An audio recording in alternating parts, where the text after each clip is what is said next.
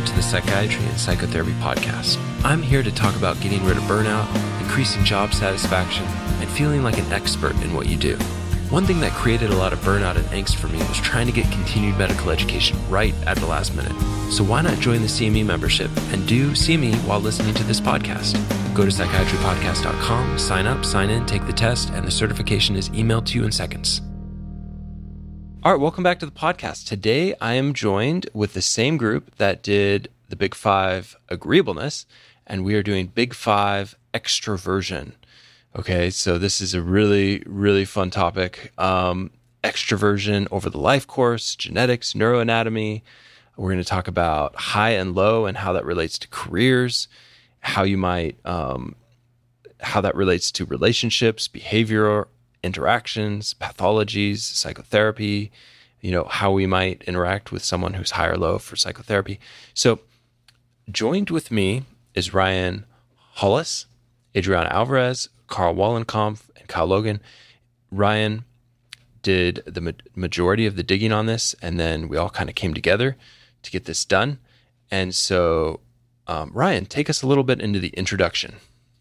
Right. So I think I'll just dive right into some of the traits that we're looking at for high and low scores of extroversion.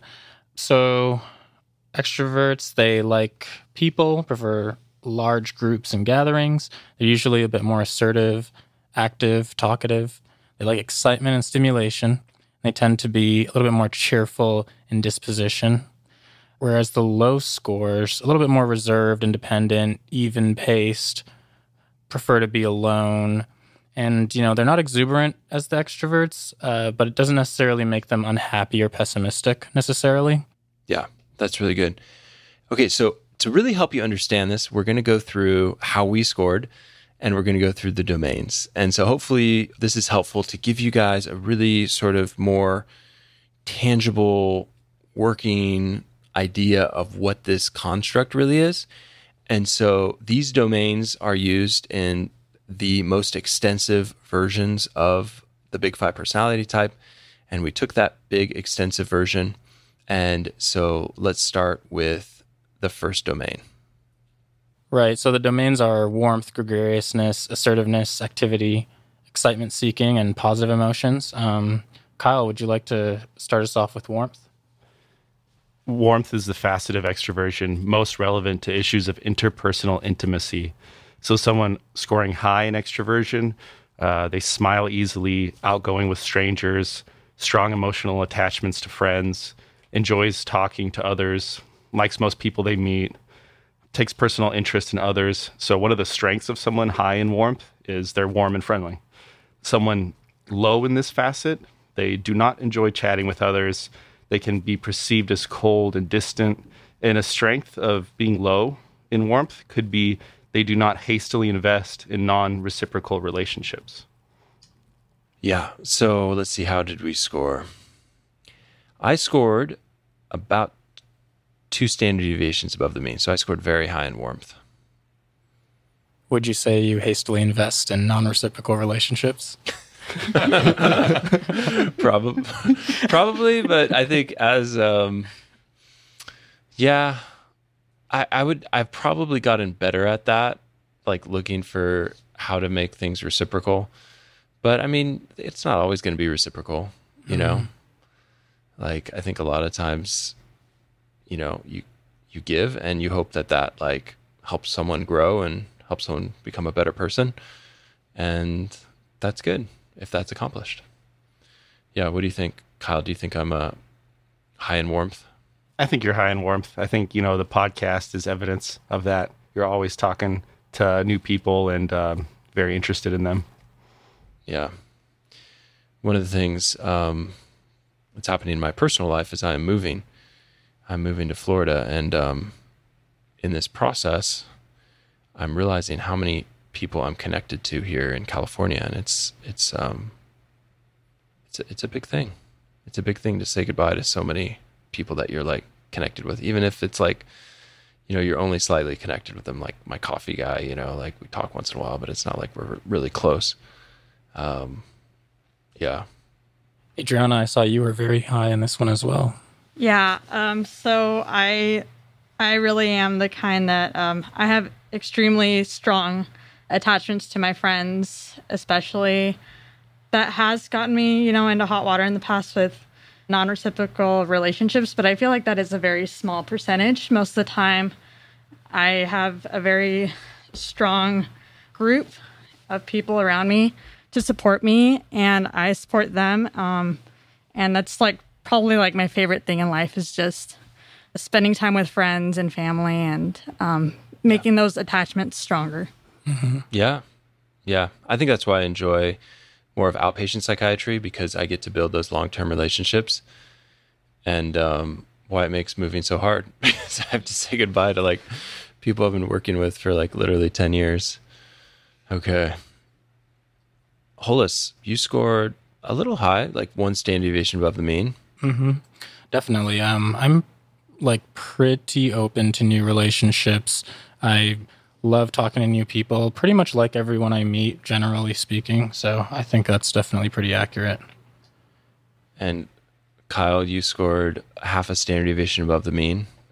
It's not as high as us, but I would say you're warm. Yeah, I think I'm warm too. Probably because you're critical of yourself. Probably because you're a little critical of yourself. Oh, man. Okay. And Carl, you scored 1.5 standard deviations above the mean. So you scored pretty high. I think so. I think I'm pretty warm with people and try to be really friendly with them. You're very extroverted, in how you communicate with strangers. And yeah, I think that's true. I mean, I often try and connect with random strangers. Right. I'll make a joke to someone if we're on a subway together, things like that. Yeah. About how awkward it is when people talk on subways, Yeah, I don't think there's a week I go by without getting connected with new people. So it's there's a real joy in that, I think, for me. I think for me, there's a certain rush when I can make a stranger laugh. That is one of the most gratifying things to me is yeah, like Carl said, if I can crack a joke and a stranger laughs, yes, nailed it, Yeah. I know for sure.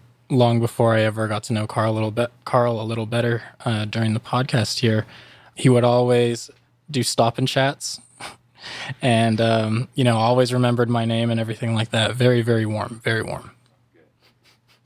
Okay, let's go on to number 2, gregariousness. Who's going to tell us about gregariousness? Adriana? Yeah, so gregarious people, generally really enjoy the company of others, and the more the merrier. And people who are lower tend to not seek social stimulation, or they'll actually try to avoid it sometimes. So these are the people that are low might prefer working alone, doing things alone. They somehow find social gatherings to be boring, which to me, it just does not compute. But some of the strengths of this might be they can benefit from alone time and quiet contemplation. But people that are high in gregariousness like to be around people, enjoy parties with lots of people, yearn for others if they're alone too long, and might, enjoy being in spaces where there are a lot of people, like popular beaches, things like that. So these people can kind of bring a refreshing energy to a room, and that would be a strength that I would point out. Yeah. So people who are low in this actively avoid social stimulation. So, if you've scored low in being an extrovert and you've scored higher in being an introvert, that doesn't mean that you are low in gregariousness or low in this sort of idea of extroversion. So I just want to put that out there. You really have to take the test to see where you score compared to other people. How did I score? I scored very high, 2 standard deviations above the mean.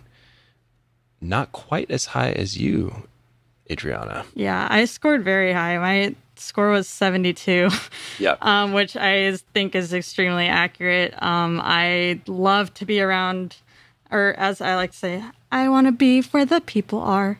Yep. That's very much me. Yep. And the more the merrier. So. Yeah, my wife, who scores probably a little bit average on this, she likes to have a birthday party with one couple. She'll pick one couple we're going to go out to a nice dinner. I would prefer to have like all of my friends I could possibly get in the same place, right? Mm-hmm. And yeah, that's me being high in gregariousness.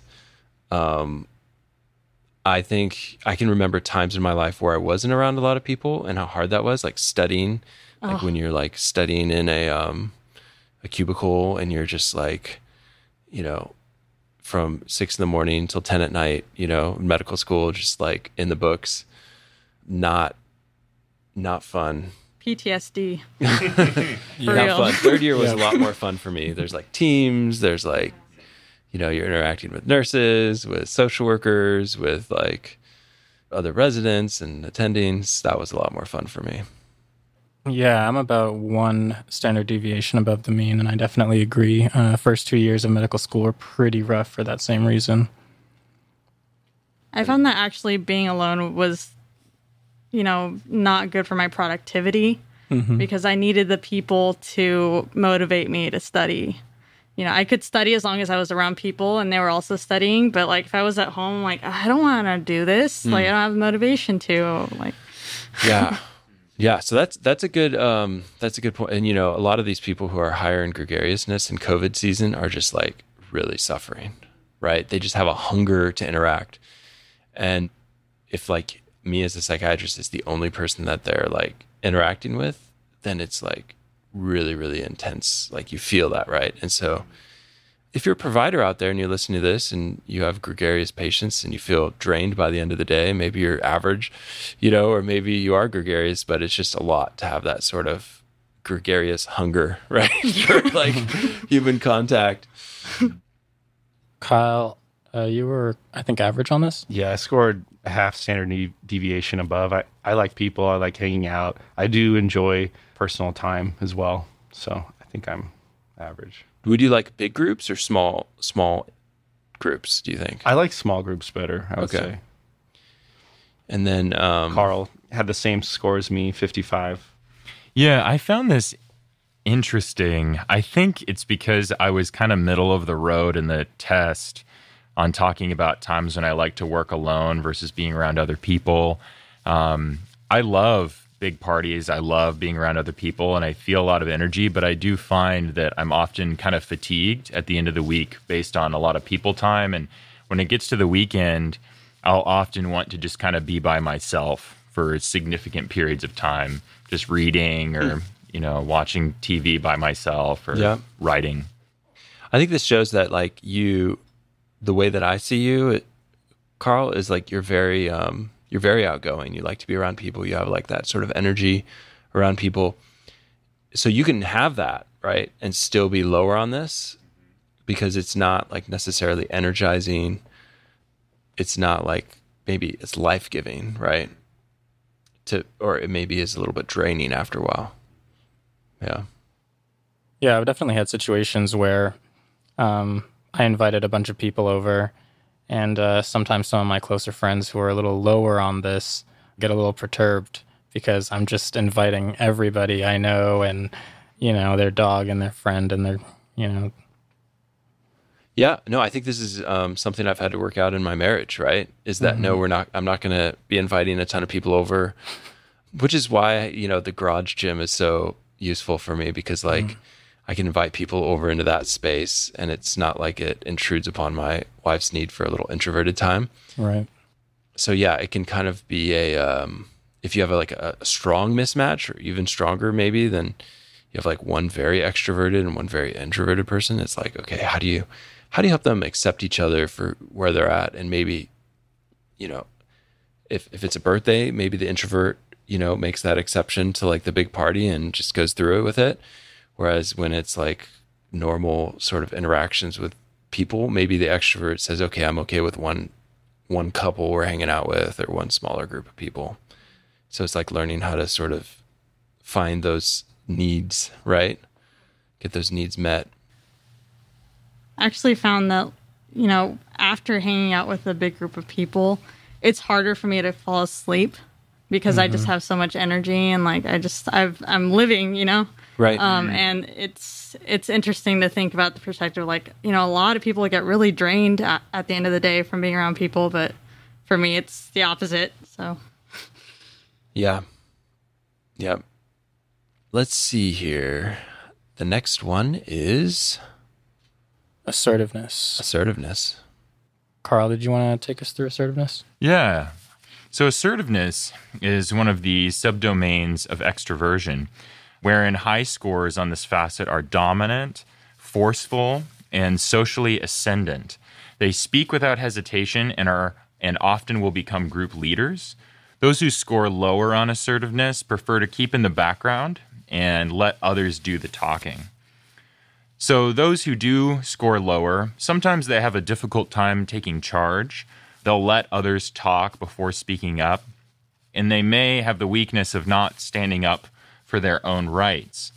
But the strength of being low in assertiveness can sometimes mean that you do not need to follow another person in order to be confident in their choices. They may not just go out and say them out loud, but they may be confident internally. High scores of assertiveness are often dominant and forceful. They tend to dominate conversations and take a lot of time in them.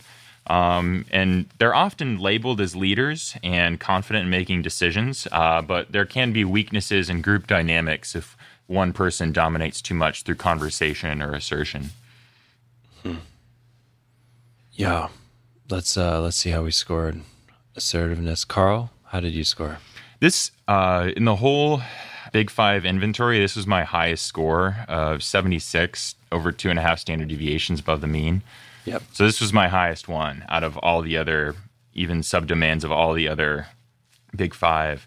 So to me, this makes a lot of sense. I think when I am around people, I really like to engage in conversation and talk and share my ideas. Mm-hmm.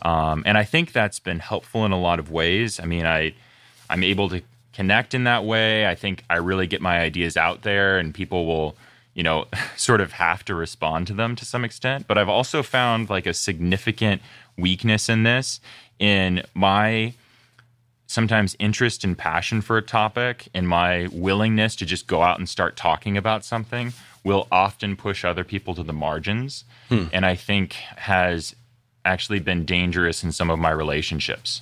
Push them to the margins in what way? What does that mean? I think sometimes I'll just talk about ideas that I'm passionate about so much. I'll give an example. In college, say in like writing classes or English classes, say in a 50-minute class, there were times when I'd find that I would talk for like 10 minutes, just my cumulative responses to the class time would just, because I really loved the material and I was really willing to just get out there and say what I thought about the reading and the ideas that we were talking about, and then realize like I am actually in some ways weakening the ability of my classmates to engage with the material. So I found that to be kind of interesting personally. And so one thing I actually did was write down when I spoke last and then try and keep myself from speaking for like 10 minutes. Like I just look at the clock, write the time down, just like, Carl, you got to stop, man. Wow. Okay. Yeah, that's some good self-control there. Yeah, that is. For your assertiveness. Kyle, you scored. Kyle and Ryan scored low on this. For me, like I feel like I can be assertive if I feel really strongly about something, but it's not like the most natural thing for me. Yeah, same here. I think I would definitely prefer to let others talk generally, not because I think just mostly just because I'm just interested in what other people have to say, maybe. And I think. Is the podcasting pleasurable for you too? Yes. You enjoy that? Okay. Yeah, definitely. Despite being lower on this, because like I definitely see Carl enjoying it. I'm eating this up. It's awesome. Oh, man. I was going to start a podcast after this.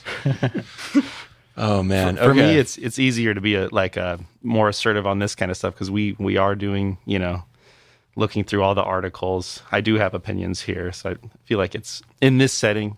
Yeah. Yeah. Yeah. Interestingly, Adriana, we were talking about this earlier, and Adriana felt that she thought I would score higher on this. Yeah, I was surprised that it was low. I expected at least the average, just, in having worked with you for a little while now. Mm-hmm.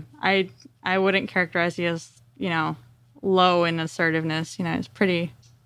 Ryan, this is where like I feel like I want to get someone who knows you really well to actually do the test for you. That would be and look interesting. at the discrepancies. Yeah. Yeah. I scored high in this. I scored about a little bit more than half a standard deviation above the mean. So not like incredibly high. Not like Trump, probably 3 standard deviations above the mean. What do you guys think? But I scored half a standard deviation above the mean. And yeah. What I do you was think? surprised. I actually scored higher than you Yeah. on this, and I was surprised by that because I don't think I would use the words dominant or forceful to describe myself. But I do really enjoy taking on like leadership roles and expressing my like opinions, especially if I'm really passionate about something. I'm the kind that will like low key kind of force it on people, but not to a super extent. But I do really like to make my ideas known and make things happen. So I think that might be why I scored a little bit higher. But I was very surprised that it was higher than you, Dr. Peter. I mean, you are the psych interest group president. Yeah, I guess that's true. Yeah, I was not the psych group interest president. I was the president of my freshman class. Oh. But Yeah, I think you're being a little modest here. well, it's interesting. Why did I score so low then? Yeah, you know, this is maybe I would score higher, right? Just like Ryan would score higher if someone else was rating me on this. This question, lets others talk before speaking up. That's my job. I like listen to people professionally. I may talk a lot on this podcast, but a lot of my, like the way that I believe psychotherapy is best done is that a lot of your questions are to express that you are listening deeply to someone. So in psychotherapy, I feel like I probably listen and let other people's talk a lot more. So maybe that's why I scored higher in that one. And I don't know about forceful, assertive, like I don't know, like there's something like a little bit negative in some of those words to me, you know? So maybe I didn't want to align with those words. Yeah. Tends to do most of the talking in conversations. I don't think that in my normal sort of day-to-day conversations, it's probably more even with people who are my peers. Yeah, so maybe that's why I scored a little bit lower on that. Okay, did everyone tell their score? Who didn't tell their score? I think everyone told their I score. think we did. Okay, let's go on to the next one. All right. So the next one is activity. So a high score is more of people who have more of a rapid tempo, vigorous movement, sense of energy, and need to keep busy. They lead fast-paced lives. A low score is a little bit more leisurely, relaxed in tempo, not necessarily sluggish or lazy, though. So some of the strengths of someone who's high in activity would be their ability to be really productive. And those who are low, their strengths is just to be laid back. Who scored the highest in this one? I think Adriana did. Yeah, Adriana. mine was about a standard deviation, or 1.5 standard deviations above the mean. Actually, you know what? If you look at your raw score, Adriana, this is something that's interesting. So going back to assertiveness, my score was 20, yours was 23. So even though you were much higher than me, it's comparing against other females, Oh, which I I see. think probably leads like 23. So if you look at the raw score, you still did. Oh, Carl scored substantially higher than you on assertiveness if you look at the raw score. So the point that I'm trying to convey right now, sorry, that was a little bit sort of incoherent maybe if you're listening to this, is that females and males actually have a different bell curve. So when we're talking standard deviations, we're talking about against your own gender.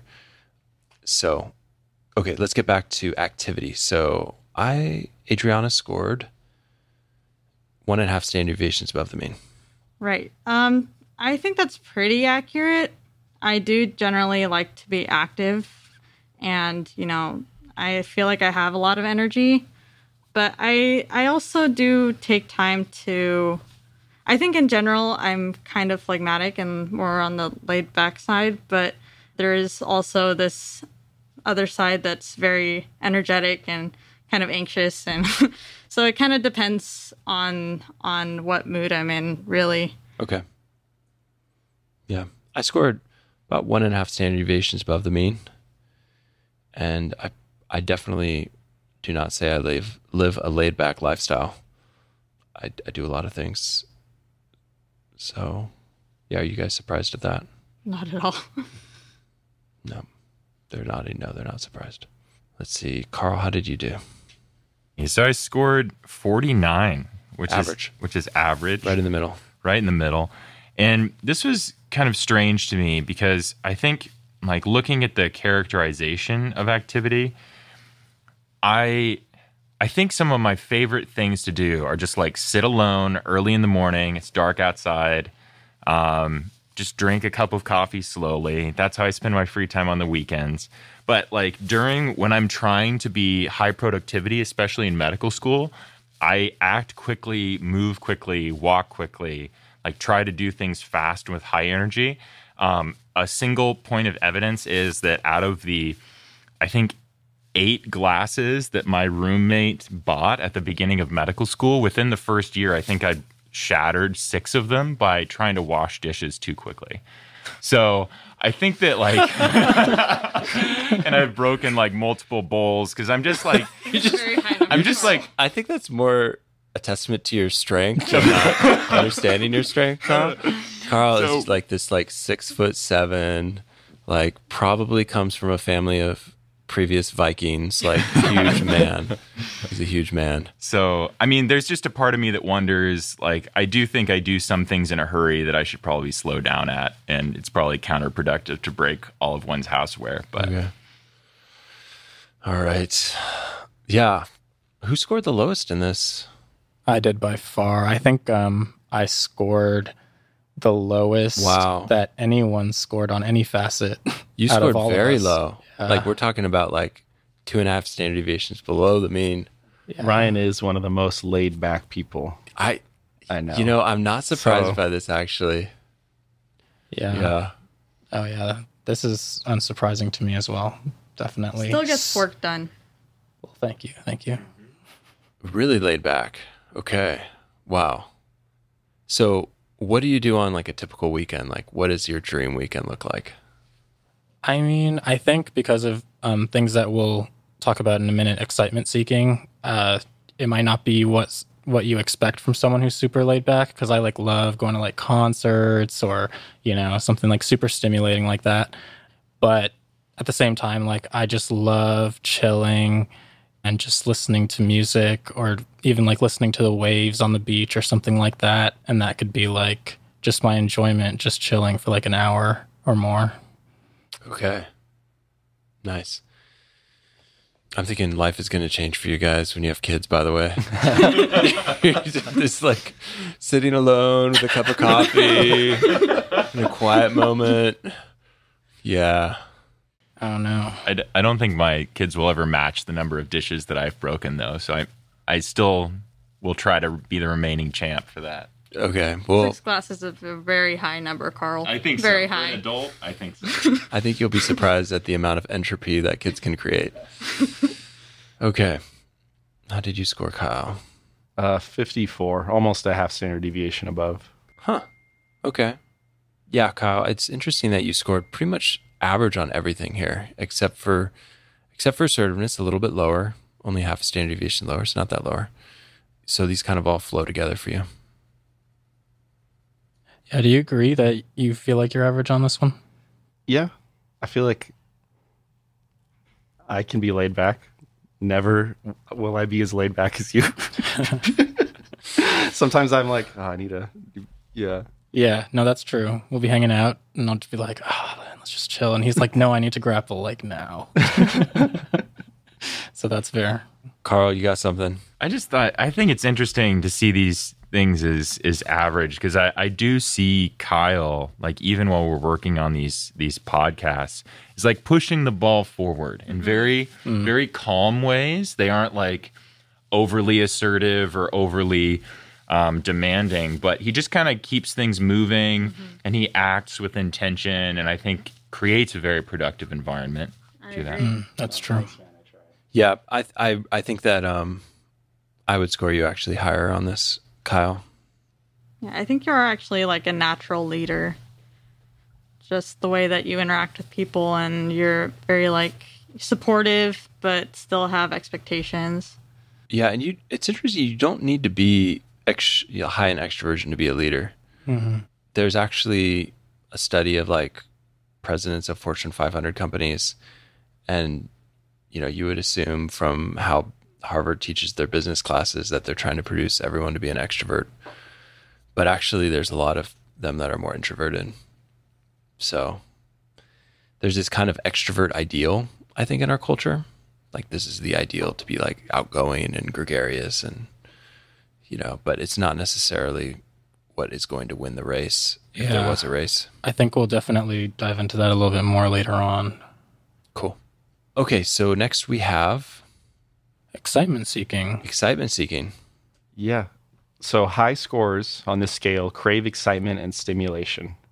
A high score likes action, enjoys roller coasters, craves excitement, enjoys doing things just for the heck of it, likes loud music, enjoys sporting events, and a strength can be they can bring excitement and fun into group settings and parties. A low score might not enjoy vacationing in busy and flashy areas, avoids horror films. A strength could be they're level-headed and provides a calm nature to relationships. So Ryan scored 1.5 standard deviations above on excitement seeking, but very low in activity. Yeah. And I see that sometimes, like, if there's nothing planned to do, Ryan's the most laid back person ever. Okay. But he actively wants to go do really exciting things. So it's kind of interesting for me to see this like interplay of like being very low activity and very high excitement seeking. Yeah, that's interesting. Yeah, how did I think I scored low. I scored half a standard deviation below mean. I don't like horror movies. I like vacationing in more desolate areas that are just really beautiful. I can enjoy roller coasters from time to time, but I don't like necessarily seek out like skydiving or any of that stuff. Yeah, for me, I'm pretty into most of these things. Not necessarily roller coasters because I have a fear of heights, but definitely crave excitement. Love being spontaneous, just doing whatever, just because. Listening to loud music, going to sports events, all that kind of stuff. Just love it. Yeah, I probably would prefer to be home watching the sporting events. Oh, nope. If at all. I don't watch much sports. Carl, you scored average. Yeah, I think that's reasonably true for me. I like vacationing in areas that are, maybe active, maybe visiting a city or something like that, but I really like focusing on beauty, as you were saying. I don't think I pursue things that most people would characterize as exciting. Like, I really like reading, and I like some sightseeing, but I don't need to go to, like, really energizing things. Now, perhaps uncharacteristically, in medical school, one of my main forms of, like, entertainment was I'd try to go to multiple concerts per year. So I'd drive to LA for like concerts to see. Right, but what kind of concerts are we talking about here, Carl? I mean, I don't think they're going to be moshing at these type of concerts, are they? Well, I went to Odessa. Like that was an awesome concert, very loud, a lot of excitement. So that was one of the better experiences I've had. Okay. But I wouldn't say I do that all the time. Adriana scored pretty high on this. Oh yeah, this is me to the T. Like if I could live in Disneyland, like I would. Because that's just like, that is my environment. Like this, the people, the rides, the excitement. I crave it. I love it.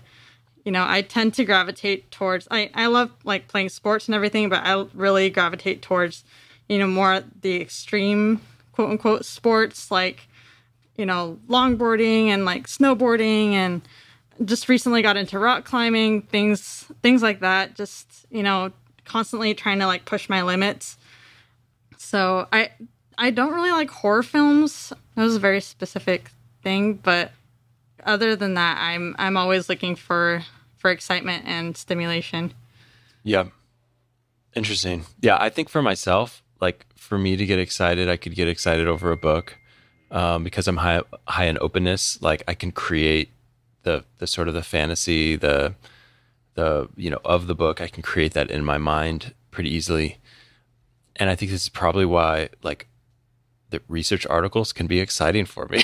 Like honestly, like when we hit like that like research article in agreeableness on empathy and stuff, I was like, this is really cool, Like, Ryan's over here being like, mosh pits are cool, but this is work. I don't know.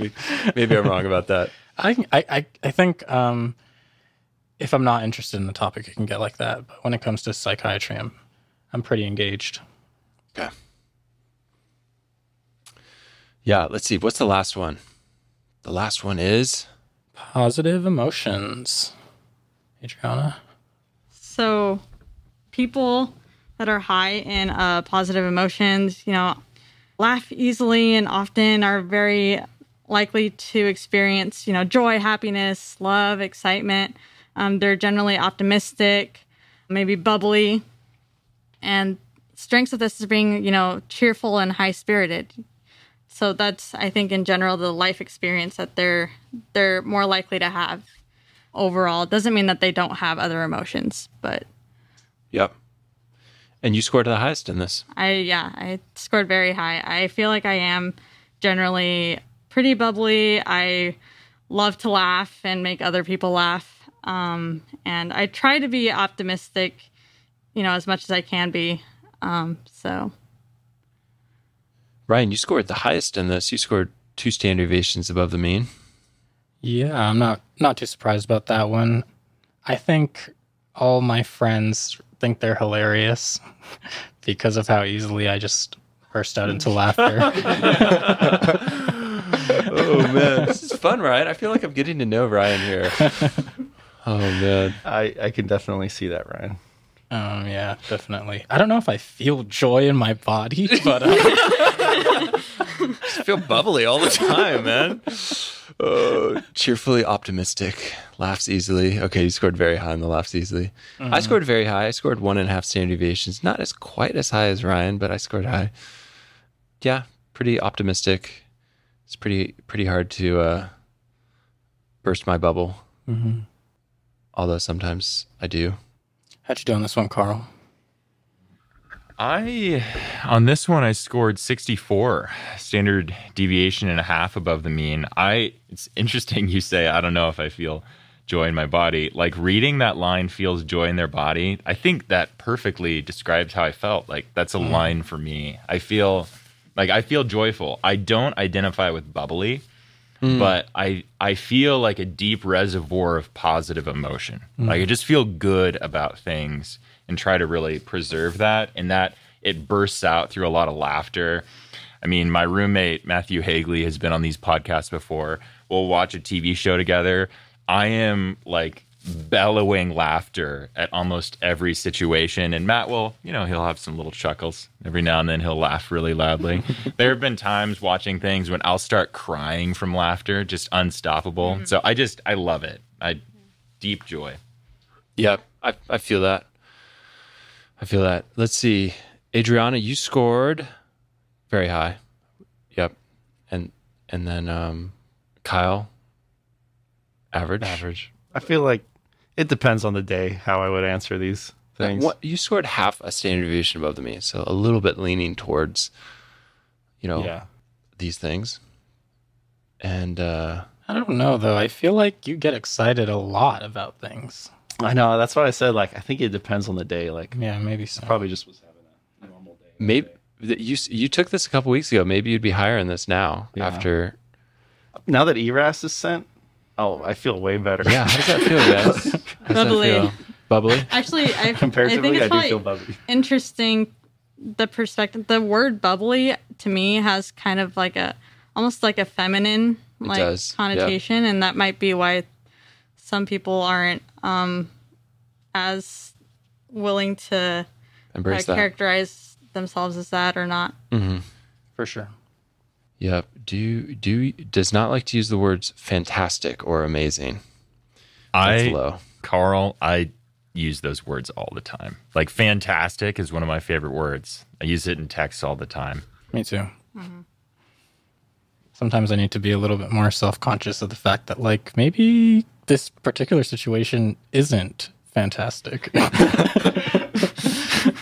Oh, man. I mean, a lot happens in fantasy novels, right? So I feel like you can really use it widely. Okay. Actually, one of the strengths of being low in this is that you are more realistic about, the potential endeavors and disappointments of life. And it's not about being in a fantasy world. It's about, being in real life. Yeah, I have a hard time accepting that. Yeah, I think like, to realistically see bad events that are happening sometimes takes a little bit of a smoldering depression, like a kind of like a dysthymia. Winston Churchill, which I want to do an episode on him just because of the fact, his history of mental health issues. Being able to see that Hitler was a bad character and that this was not going to go well for Europe, right? And being kind of a siren to the society, and then you get like more optimistic people in the culture saying, no, this is not bad. This is going to be okay. What are you thinking, Carl? One thing I like to think, I want to legitimize myself in every way possible, but I feel like the joy in my body can sometimes react with ideas I don't like or think are dangerous to my joy.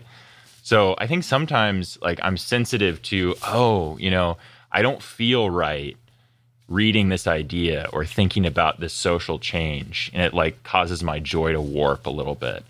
So I think sometimes there's a tuning that occurs there. Right. I think openness probably has a big influence on your kind of like acceptance to certain ideas and stuff like that. So these probably interact in some way. And Carl was saying that sometimes the joy that he feels in his body is damaged by ideas. So he doesn't want to be associated with someone who would be accepting of Hitler, I think is what he was trying to get at. Oh, I guess, yeah. So I mean, one way I might characterize it, I feel like the joy in my body is almost like a fire alarm, and there's a sensor, in my body that when like the noxious gas of a bad idea interferes with that sensor, then the joy in my body like alarms. It's like, oh, this is a danger. Let me try to get this. Are you saying like when you're like presented with the world and it's not as cheerful and optimistic than you think it is, you don't want to believe that? No, I think what he's saying, and I feel the same way with Carl, is that like, okay, I may be higher in this, but when there's a bad idea, I think I can quickly be like, oh, this is, I can be like this, the propagation of this idea may be very, very toxic, and there may be downstream effects to that. And I'm also not like overly optimistic about like life in general for most people. Life in general for most people is suffering. I'm not overly optimistic about my future being like, I could die, like I'm very sort of aware of mortality, and I'm not going to do certain things, high risk things, because I'm aware of my mortality. So it's like, I'm optimistic, but in a way, I'm usually optimistic about people. Like I believe that people can improve, get better. Like, so when I have a really depressed patient in front of me, like I never like lose that optimism. Is that how you feel about individual people, or how you feel about humans in general? I think humans will do horrible things to each other, and that's the history of the world, right? And it's a tragic part of the world, right? But I think that individually, when I'm working with someone, like I would like to believe, and I do believe, that this person can make transformations in their life. Even if they have had more darker moments or more darker thoughts, like I think that this person could potentially, improve and move into a better place. So I think that's very important from the psychiatry standpoint. It's, if you don't believe in your patients, it's a little bit harder to think that you can make a change in for them to believe that they can make a change. Yeah, and I fight against it in the residents, honestly. Like when I notice any tinge of like jadedness that's sort of popping up, especially like there's certain populations, people who go back and forth through the psychiatric hospital multiple times, people who, you know, are sort of not improving, right? One of the things that residents don't realize is that the patients that are improving, you don't see those patients. You'll see the patients, especially your first 2 years as a resident. You'll see the patients that are frequent flyers in the hospital. They're coming back. They're not getting what they need, outpatient.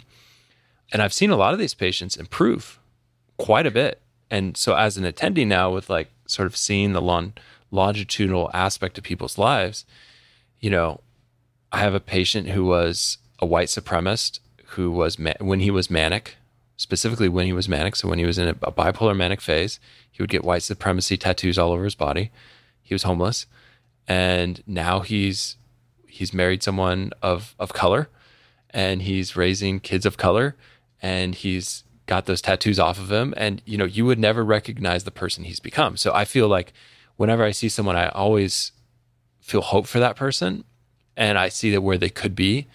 And I think that hope really does help me carry through some of the darker, you know, aspects of people and their character, right? So, yeah, I don't know what you call that. If that's realistic optimism, maybe it's not always realistic, but I think it's the optimism that's necessary for the change to occur as well. Some therapeutic optimism. Therapeutic optimism. Yeah, there you go. That. Coined a new term. Okay. Well, let's get into the bulk of this episode. And believe it or not, we are now going to go through roughly 25 pages of single-spaced notes that go through the studies of extraversion, and will really, hopefully, now take you from like, okay, we understand what extraversion is, to now, what does the science actually say about it? And the cool thing about this is they've been doing studies on this for like decades. And so we can just go through those studies and make you into an extraverted extraversion expert. Okay. Cool. Okay, so we're going to start out with Kyle talking about extraversion over the lifespan. And so what we know about this in general is that extraversion decreases. And Kyle, specifically, talk to us about this British study that was a cross-sectional study, a very large study, looking at two different populations. Yeah, so it's over 14,000 participants. They found a linear decrease in extraversion over the lifespan with a difference of 7.6 T units, so 0.76 standard deviations between the youngest and the oldest. The youngest being 16 years old and oldest 86. And a similar pattern was seen in a German population of over 20,000 participants. And this difference was 0.36 standard deviations between the youngest and the oldest. Interesting. So there's a slight decrease over age, decrease in extraversion. This is a T-score. So with a T-score, a 10-point shift is like one standard deviation. So yeah, you're right, Kyle. So this next study, this one's from 2006. It's one of the largest meta-analyses of longitudinal personality change. And it has 92 studies, over 50,000 participants. The meta-analysis used a modified version of the Big Five that split extraversion into two domains of social dominance and social vitality in order to increase the number of studies that could be included. And kind of the correlates of that, social dominance is equivalent to assertiveness, and social vitality is roughly equivalent to like gregariousness, activity, positive emotions. So the meta-analysis showed social dominance increased throughout the lifespan up to the age of 40, then plateaus. And cumulatively, this increase was over one standard deviation. And the authors, attributed this to getting started in your career, you're getting more knowledgeable in college, and it kind of goes along with getting ahead in life. You have to, it's reasonable to think that you gain some kind of assertiveness. And so this is good, yeah. Yeah. Because this is assertiveness that comes with competence, right? Yeah. Like I'm probably more assertive now than I was as a resident. And hopefully that's the case, right? Because otherwise you have a fairly overly confident, person operating as if they know more than they don't, right? Sometimes the most dangerous clinicians or professionals are those that don't know what they don't know. And so, as you gain more experience, you realize what you do and don't know, and you feel confident in what you do know. Okay. And then the other facet, social vitality, they actually had a bit of a decrease over the lifespan, and this had most of the other facets in it. They had the two notable spots they decreased is after 20, and then after 60, another decrease. Yeah. Yeah, I mean, you see a lot more activity in people in their early 20s, right? And then after the 60s, you have a little bit of a decrease as well in things like gregariousness, right? Things like that. So another interesting finding in the study is that males and females did not have a difference when it came to the mean change of social dominance or social vitality. And this is in contradiction. This doesn't support Gutman's crossover hypothesis. He hypothesized that women increase in assertiveness throughout their life more so than men, and men have a higher baseline level of assertiveness, and men increase in agreeableness more so than women over their lifespan. So that's what he hypothesized, but that's not what they actually found. That is not what they found in this study. And the authors said, he made this hypothesis, I think, back in the 70s. And now the younger cohorts are actually more assertive than the older cohorts. So if you look at the graph below, yep. And he thinks this might have switched that over because, there's more women in the workforce. They follow more similar life trajectories. I think it's a good trend there. Now, it is true though that the lower agreeableness males tend to use more of the domineering type of, strategies, and women in general are going to be a little bit more agreeable. And so that's where I think women need to train their negotiating tactics and learn how to be a little bit disagreeable. Yeah, it certainly looks like you can train assertiveness when you look at this graph and how it develops over your life. Just diving into a career, you will be more assertive over time. Yep. All right. Yeah. So Ryan, tell me about the neurological base for extraversion. Right. So I looked at a study done in 2019 by Lee. They took an MRI and a personality inventory. They took the MRI and personality inventory first, and then once again 2 years later, and they found that extraversion had a significant positive association with gray matter volume of the left caudate nucleus body. This area, of course, participates in the brain's dopaminergic reward system. And of the facets of extraversion, gregariousness and excitement seeking were the biggest mediators of the gray matter volume extraversion association. And it kind of suggests that the caudate nucleus might be related to the sensitivity that people have towards rewards. And it could be a structure that is critical in extroverted behaviors. That's really cool. That's really cool because you think about actually the thing that comes to my mind is like Wellbutrin, bupropion, or giving someone a little bit of like sometimes that elicits more positive types of, enjoyment in things. So if someone's depressed, maybe the SSRI brings them out of the depressed thoughts, but then they don't have those positive things. And so you increase their dopamine, norepinephrine, which is hitting those targets. It's increasing the reward system. And so, yeah, I can see this in myself, higher extroversion and then higher rewards for things that may be not as rewarding for some people. Did this article excite you, or was it? I was pretty excited about this particular one. Yeah, the caudate nucleus really, it gets me. Learning about the caudate nucleus, activated your caudate nucleus. Okay. All right. Tell me some more. The other one I wanted to talk about was Schaefer, 2012. He talks a little bit about extroversion and the somatosensory response. He explores the theory that the behavioral differences between extroverts and introverts can be explained by overactive cortical activity in introverts, and it kind of requires the introvert to constantly compensate for that overactivity. Activity in the primary somatosensory cortex was measured in response to non-painful tactile stimulation, and they assessed personality with the 5-factor model. So through neuromagnetic source imaging, they revealed that the less extroverted the participants were, the higher cortical activity found in the primary somatosensory cortex in response to the non-painful tactile stimulation. And this relationship was particularly valid for the right hemisphere of the brain.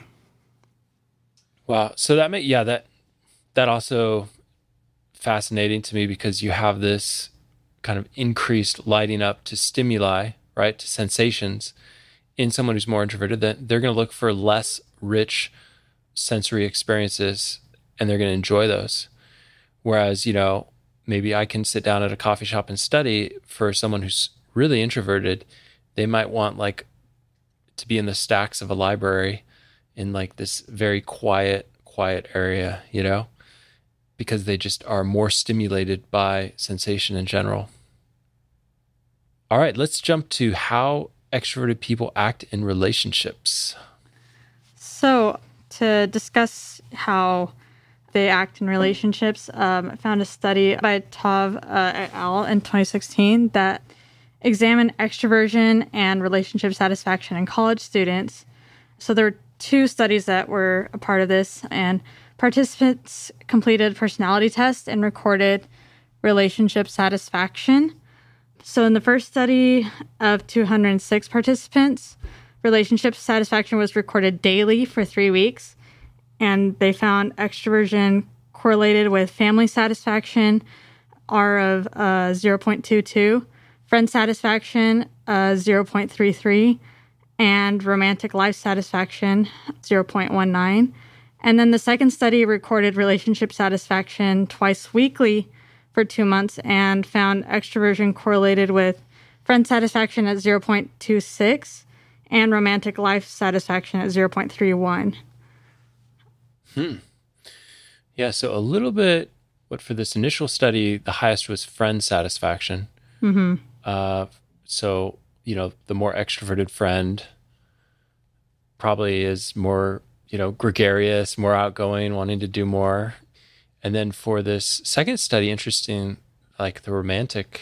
Yeah, it took over. The romantic part took over. Well, it's 0.3. It's not like a huge correlation, but it's there. Yeah. It's there. And, you always hear about like people saying like, oh, I really want like a partner who's, outgoing, loves to do fun things, wants to explore the world. Right. Those are all like extroversion ideals of that person, right? And it might be that since the first study was over just 3 weeks consecutively, but the other one was more spread out, that might be a factor in, how relationships have progressed romantically, or maybe not, but it could be something. Yeah. Okay. Yeah. What's next? So additionally, meta-analysis done by Heller in 2004 looked at relationship between personality and satisfaction in the domains of job and marriage and overall life satisfaction. So in the results, they found pretty sizable coefficients linking extroversion to both jobs. So job was 0.19 and marital satisfaction of 0.14. And extroversion was found to have a correlation with life satisfaction of 0.28. So a little bit higher. With overall life. A little bit higher life satisfaction. Yeah. In general. Okay. Yeah, any surprise there for you? For me personally, no. I think extroverts tend to look for the most enjoyable things in life and really appreciate that. It's kind of like a seeking. So this didn't really surprise me. And like whether they like necessarily their job or their marriage, it's more like they're in life looking for the most stimulation and the most, excitement. I'm looking at this, and I'm looking at it with that caudate nucleus there, Ryan. And I'm thinking, man, that dopamine area, right? A little dopamine, a little increase in those things, right? Yeah. I'm also looking at this, like the other personality types that we've already discussed, neuroticism with job satisfaction, negative 0.24. So the more neurotic individuals had decreased job satisfaction. And the other, openness, it's like no link. Agreeableness, 0.13. Conscientiousness, 0.20. So conscientiousness is pretty similar to the extroversion. Which I guess makes sense if you put a lot of your worth into your work ethic and getting things done and, following that kind of regimented life. It's very conscientious. That's very much in line with, having a job and performing well in that. Yep. Marital satisfaction, you had neuroticism, negative 0.26 correlation. So once again, more neurotic individuals who are not as satisfied with their marriage. Extroversion, 0.14, so not a huge link there. Agreeableness, 0.24. Conscientiousness, 0.22. So a little bit more with agreeableness and conscientiousness and not much with openness. All right, so let's talk about extroversion mediating followers' behavior around leadership. Right. So I thought this was interesting. So what they found was in a study done by Manzani in 2014, they examined extroversion and participants or the followers' preference between two leadership styles. So first was the authentic leadership style, which focuses more on relationship building and leadership, whereas the transactional style relies on compliance through kind of a rewards and punishment system. So in this study, they found that authentic leadership, which is more focused on relationship, gained the most loyalty from followers, and highly extroverted people were less loyal to leaders in general, and that was a beta negative 0.18. And highly extroverted people preferred the authentic leadership style to the transactional leadership style, and that beta was 0.37.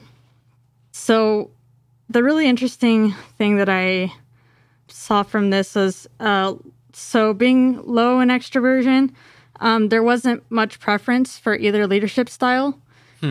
But when you got high extroversion, there was a strong preference towards the authentic leadership style.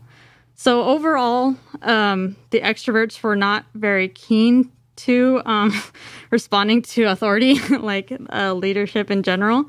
But when they were highly extroverted, there was a strong preference towards the authentic relational style. Towards the relational sort of leader, to someone who is kind of like willing to engage them on a personal level. Right. Interestingly, in some management courses, they tell people to not make friends with people who work under you, to not be relational, to be fair, and that's kind of like how different companies teach their employees to be. I think it just doesn't make sense to me. Yeah. At the end of the day, like if as a leader I can't be relational with people I work with, then I don't know if I'd want to do it.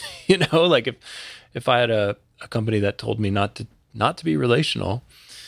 So I definitely think I probably focus on more of the relational stuff, especially with you guys. I mean, other than food that I feed you guys once in a while, but I'd probably feed you irrespective. It's not like I say, hey, you're doing better than the other medical students. You get dessert as well.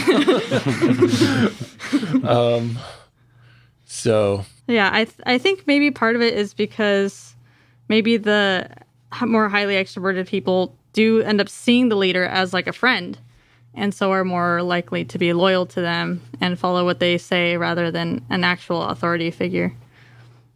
Yeah. I think the higher you go up in leadership, probably the more that stuff matters. Like, especially when you have choices. When you have a lot of choice in where you work and what you do with your time, Like, unless you feel really connected with someone and you feel like they're going to treat you fair, you're probably not going to stick around. Wow, that's cool. So, if you were listening to this and you were a business leader or into business and you had a highly extroverted person that works under you that maybe, you could see this person venturing out on their own, it's your relationship that's probably going to keep them in connection with you rather than just venturing out on their own. Okay, let's keep going. So I wanted to talk a little bit further about life satisfaction, drawing a little bit off of what Adriana was saying. So we want to turn to a few other advantages, disadvantages of the spectrum of extroversion, and diving a little deeper into life satisfaction. So Kim et al. In 2018 sought to find an answer in life satisfaction data from Canada, the United States, United Kingdom, Germany, and Japan. As their premise, they noted how life satisfaction may interplay with personality. In sort of the person-environmental fit theory, that a person who will have better vocational fit between environment and personality, and that can be improved if the personality and the environment fit well and are rewarding, and that their well-being will improve if a situation is conducive to a personality type. So they were a little critical of some previous studies that correlated extroversion and life satisfaction as having small correlation sizes. And then some of the prior studies used only student samples. I do think there's a joke that most of psych research is based on students in North America, aged like 18 to 22, because that's most accessible for research.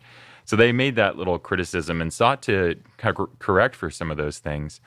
And so they did 5 different studies. They looked at a Canadian student sample. They looked at 2 U.S. samples, both in students and in a representative national sample, and then samples from the United Kingdom, Germany, and Japan, looking representationally at samples from the whole country. And they found, again, that the beta or effect size of 0.2 was really kind of stuck around in all of these locations. So a positive effect of being extroverted and having improved life experience. But there were some interesting variations. So in the United States, the effect size was around 0.2, but sometimes ranged up even higher. And that was pretty stable. But then there were some declines as you go to other countries. For example, Britain had actually a fairly low beta of 0.126. Germany was 0.078, and Japan's beta value was 0.153. So smaller, still positive, but a smaller effect size between extroversion and life satisfaction. And the way that they kind of conceptualized it, they suggest that there could be significant cultural overlap between extroversion and how it improves life experience, noting that the United States and a lot of North America tends to be both very individualistic and socially mobile. So people will have a lot of mobility in their residence. They'll move around a lot, and they're very individualistic, which means that if you're moving to new locations and required to be extroverted to succeed in business and in professional lives, it is very adaptive and helpful to be extroverted because you're constantly making new or regularly making new relationships to get further in your careers. Whereas in other places, for example, Britain and Germany, though they are still somewhat individualistic countries, there's less residential mobility at times, was the suggestion they made. So possibly just considering kind of the cultural overlaps and what kinds of personality traits are are good vocational fits and environmental fits. Excellent. Yeah. So basically, with North America, you move around a lot because there's tons of different cities you can go to. Mm-hmm. You move to college, you move to this, you move to that. Whereas in Japan, Britain, Germany, you're kind of more geographically, there's probably a couple different places you're going to be, but not too many. Mm-hmm. And then because there's more mobility, you're meeting new people and you're networking, and that networking pays off, you may enjoy your job more if you are an extrovert in the U.S. There's also, in this book, Quiet by Susan Cain, she talks about the extroversion culture in the US and how that's sort of idealized with the individualism.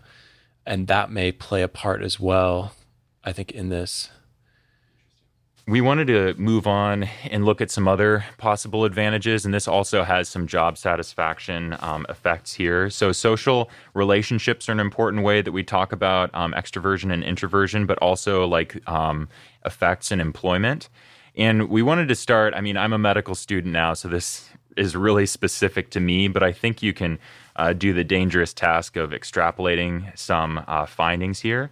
And so there's a study done by Schreckenbach et al. On fourth-year medical students. And she and her colleagues studied 245 medical students in their fourth year of training, coincidentally our year of training. And they assessed the students' personalities using an abbreviated Big Five inventory. Then they had the students take an analysis, a test that tests for nonverbal accuracy of facial expressions, so testing the students for their ability to notice emotions and notice nonverbal interactions. So their ability to empathize and understand what someone's going through. Then the students were placed in a surgical, objective, structured clinical examination called an OSCE. This is a testing format familiar to students, but essentially these are cases where a standardized patient is used, and students will come in and see these cases, and the cases are standardized among all students and often across schools, so that you can get a good representation of a student's ability to create rapport, do a clinical analysis through a patient interview, and then debriefing with a patient. So they had these students, they got their big five, and then assessed their ability to do empathetic assessments. Then they had them go through an OSCE, and then they had the standardized patients then rate the students using the consultation and relational empathy scale. So they had the standardized patients rate the students on their ability to empathize. And interestingly, they found that a student's emotion recognition ability was not related to the standardized patient's perception, and students' extroversion was not associated with a standardized patient's interpretation of their empathy. However, when they did a regression model based on when they put together emotion recognition and extroversion, they found that the standardized patients significantly rated those students as having higher emotional ability and empathetic ability. And the T value for that was 2.32. And it was statistically significant. So they comment that essentially students who are both extroverted and are able to assess emotions in their patients may have an advantage with patient rapport building.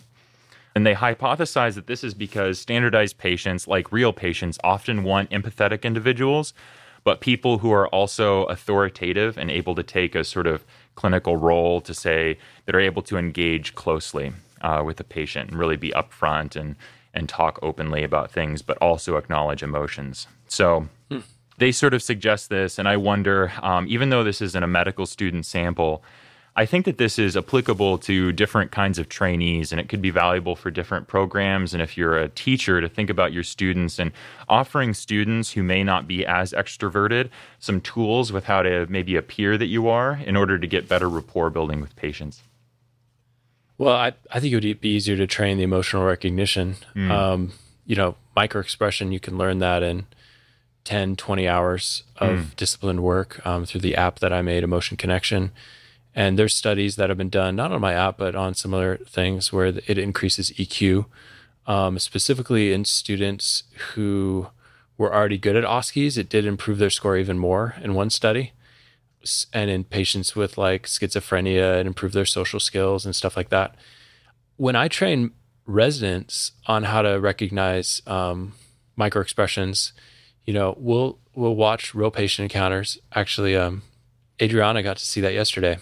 It was so cool. Actually, yeah, Adriana got to see that yesterday. And so what we do is we slow the video down, show the emotions, and then show what might be going on in the patient. The thing is it takes a lot more time to use it in a way that's therapeutic. And most people are not recognizing these things anyways. Like it's just going on so fast. So it could take months, I think, to even a couple of years to really learn how to use the knowledge of the microexpressions in the therapeutic context. But the first step is really to get it like 100% where you see it, you know what the emotions are. And then from there, it's like, okay, how do you use it therapeutically? That's something very challenging. So yeah, just some of my thoughts based off of this study. Like, can you train gregariousness? You know, I would say even more than probably assertiveness, like gregariousness and excitement seeking, you know, just someone who's like present and just excited to be around other people, right? That's going to rub off to some degree, especially with standardized patients. And then you can pick up your energy temporarily while you're around people. Like most people can. It's exhausting.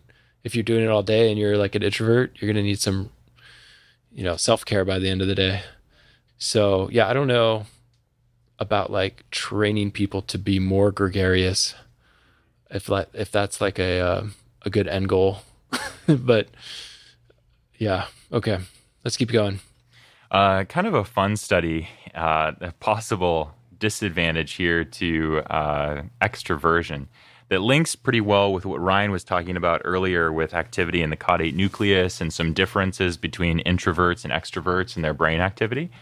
So Kilgore et al. In 2007 noted that there is some interesting research that demonstrates that extraversion is linked to basal activity in the reticular thalamic cortical loop.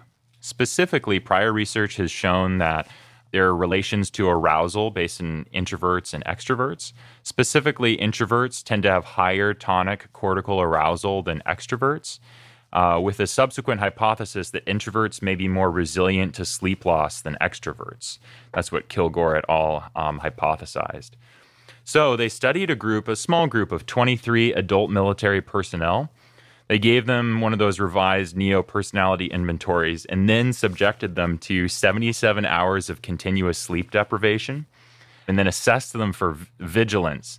And then they did a kind of double-blind simultaneous method where they gave half of the group caffeine to see how vigilance was mediated by chemical stimulation.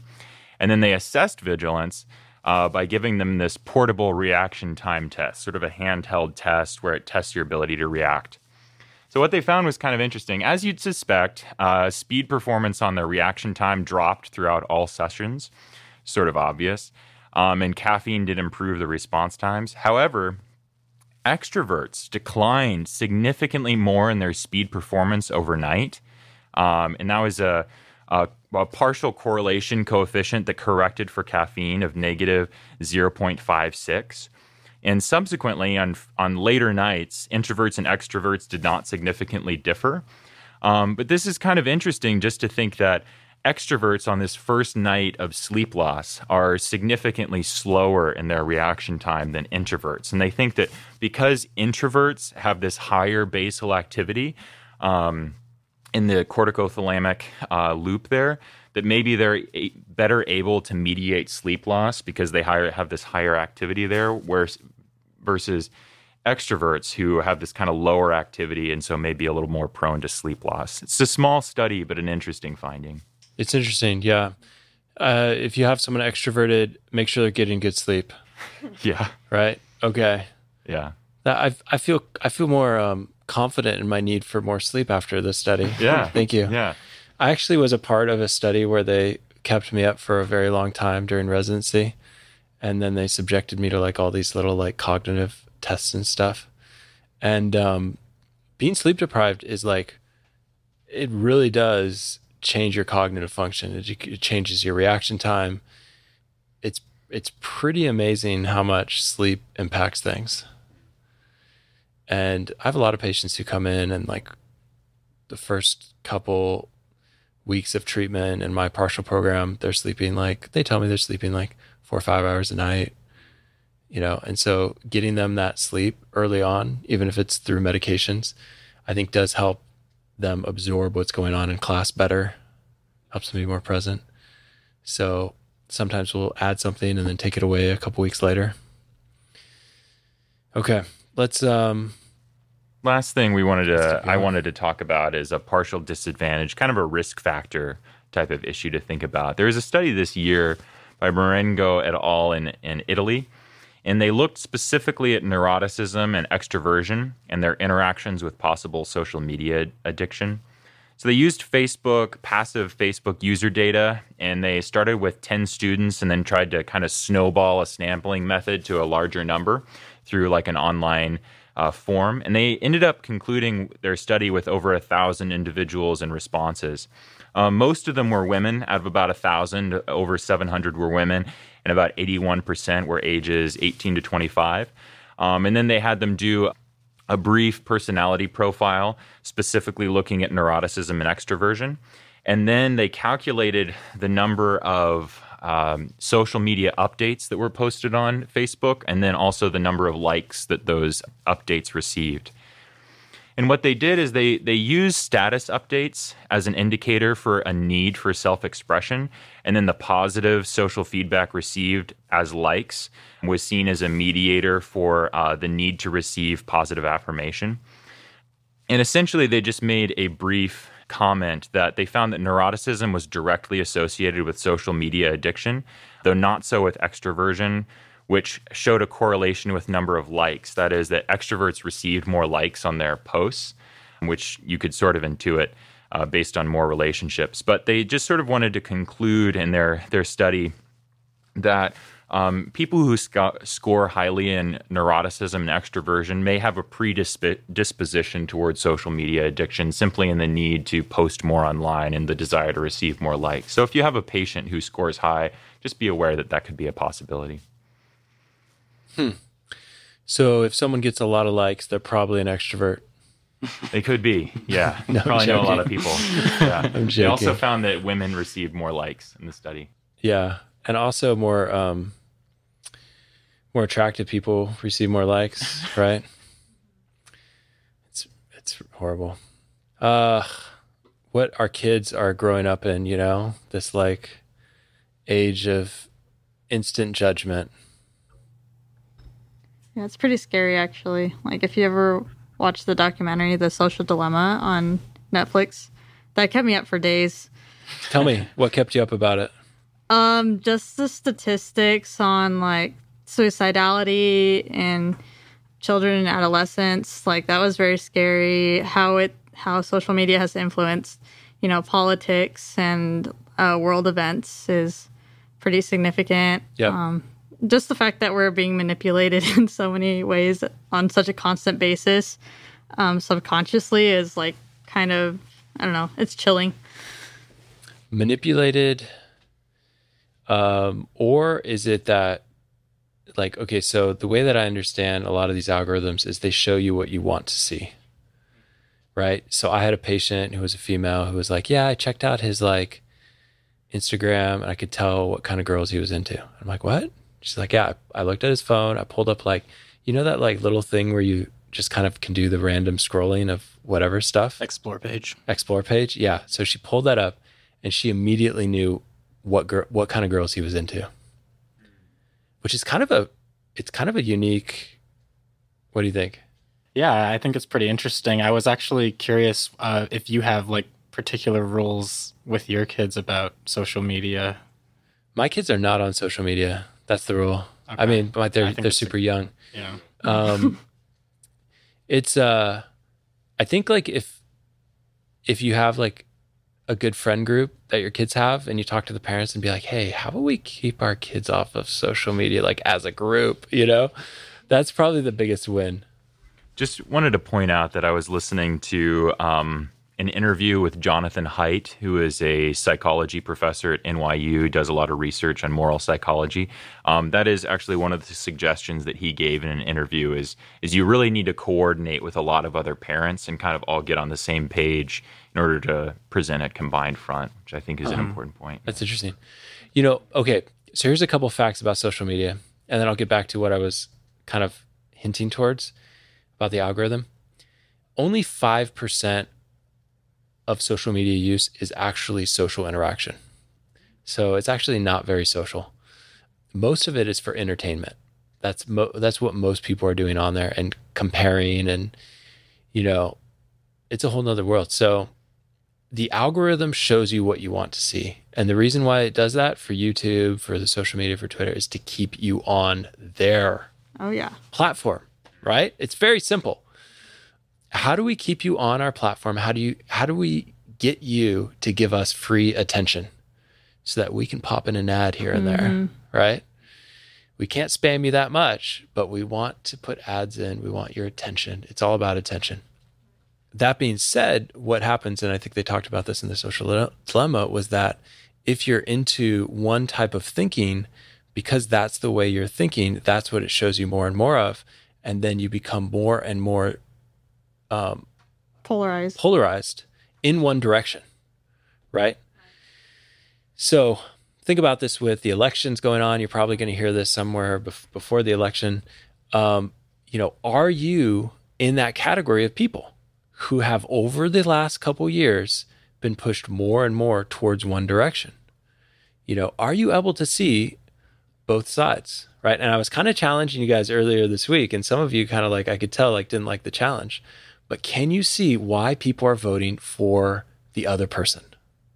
That's the question. If you think that everyone else is voting for the other person and they're complete idiots, then you're not watching both sides at the same thing. Okay, which is you're lacking an empathic immersion in the other way of thinking about the world, right? And so what's happened is we've had two sides that have split further and further. And the scary thing is this may continue to go on. And what happens 10, 20 years from now when you haven't been seeped in one side of the argument for 5 or 6 years? Because that's about probably when this started. Mm-hmm. But it's more like 20 years, right? People think they don't know what's real or fake now if things continue on this road. Here's some of the crazy thing. If you look at the people who are doing some of these shootings, it's not like they're Antifa or in some white supremacist group. They're a lot of times just kind of not in a group in average, but they've just kind of drifted into one camp further and further, right?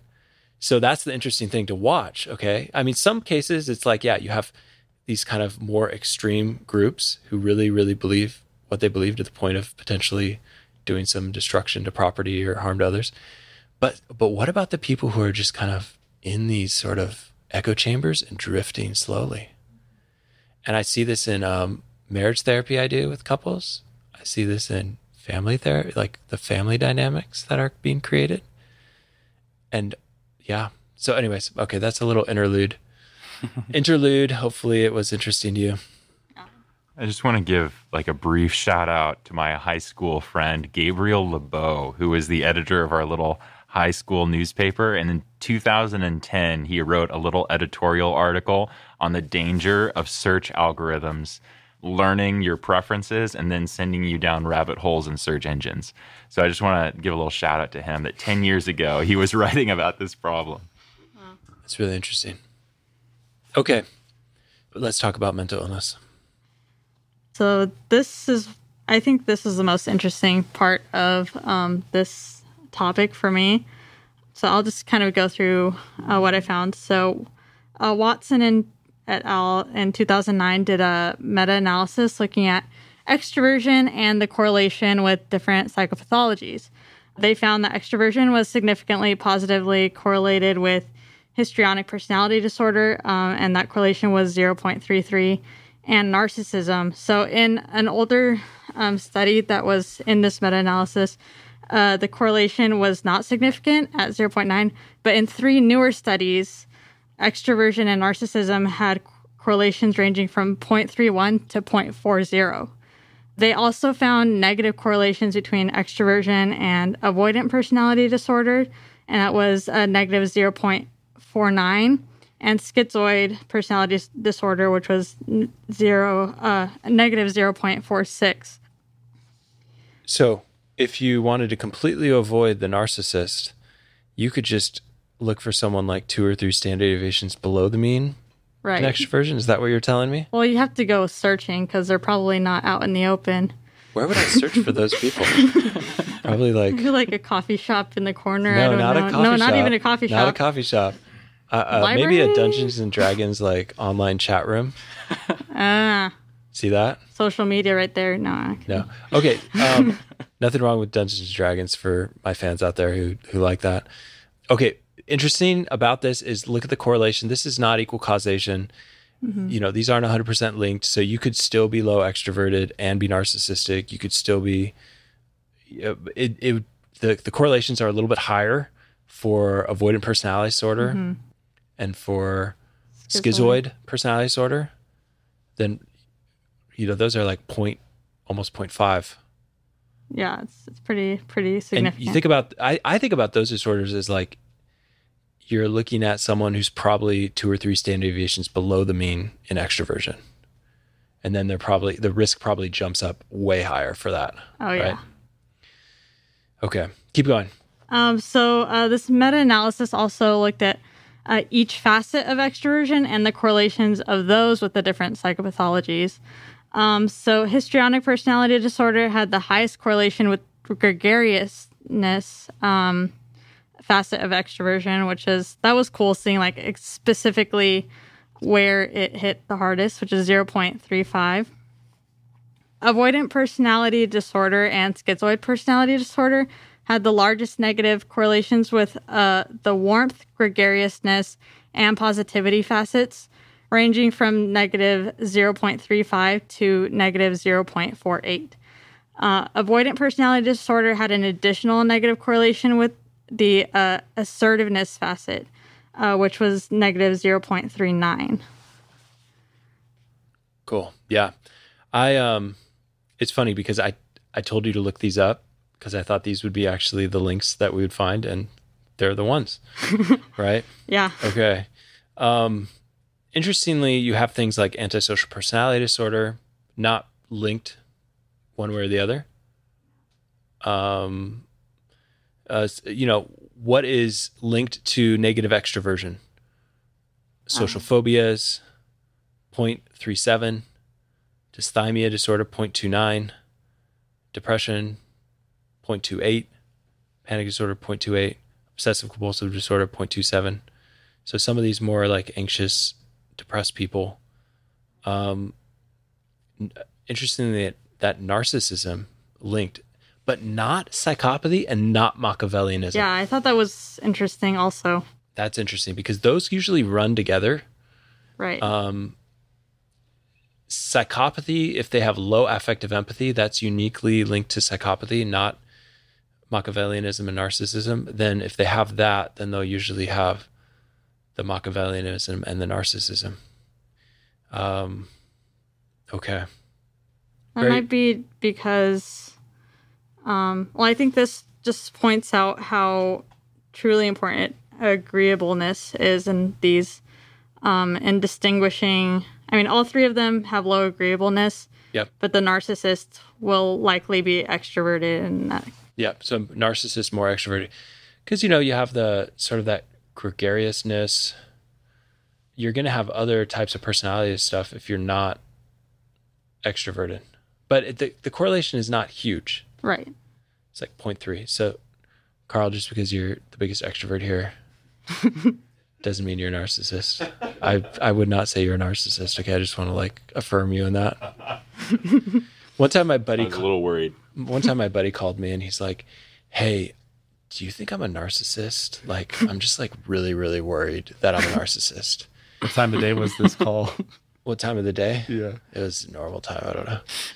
And I'm like, well, tell me more. What's going on? He's like, well, and dude, this guy, he's very extroverted, but he thinks about others. Like that's what he does for a living. He literally is in full-time thinking about others type of job.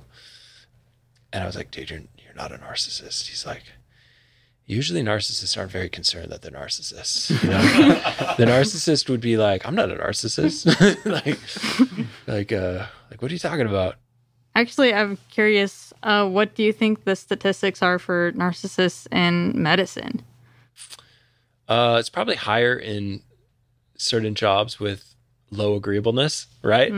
So like more of the, honestly, it's the jobs that collect the narcissists are the jobs where you need confidence in the face of death, like utter confidence. And so that's where the low agreeableness will be the most advantageous, right? So if people are literally dying around you all day long, every week of the year, every month of the year, like these are the types of fields that are going to collect people who are low agreeableness. And you know what? That's the people who are going to survive, like think about all this. There's certain types of specialties, surgeons, like subgroups of surgeons where you have more people die than usual. But that's going to collect the low agreeableness because those people are going to be able to tolerate just the loss of life more easily. So, That's a good point. What do you think, Ryan? No, that's pretty interesting. I'm curious about what facet of agreeableness you think that like makes it easier to deal with death.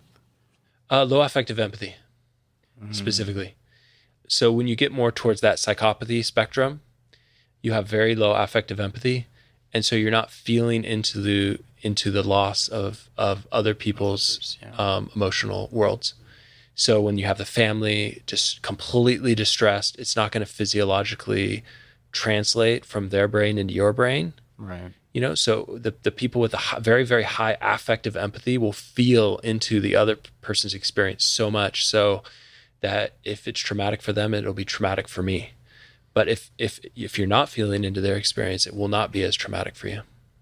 Good question. Ryan has that sort of desire to push against, to try to figure out things, Appreciate it about that. It's my low straightforwardness, I guess. Again. I think it's good. Hopefully you feel the psychological safety to disagree. Yeah, I think I do. But my low assertiveness kind of messes with that sometimes. That's why I have to look at you and catch you in that moment, when you're like, you have that sort of questioning look. That's my affective empathy saying like, oh, Ryan's over there. He's got some thoughts he probably doesn't want to share.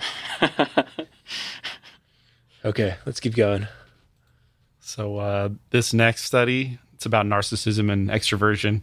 It was too recent to be included in the previous meta-analysis, but it split narcissism up into like grandiose and vulnerable narcissism, and the correlation was higher.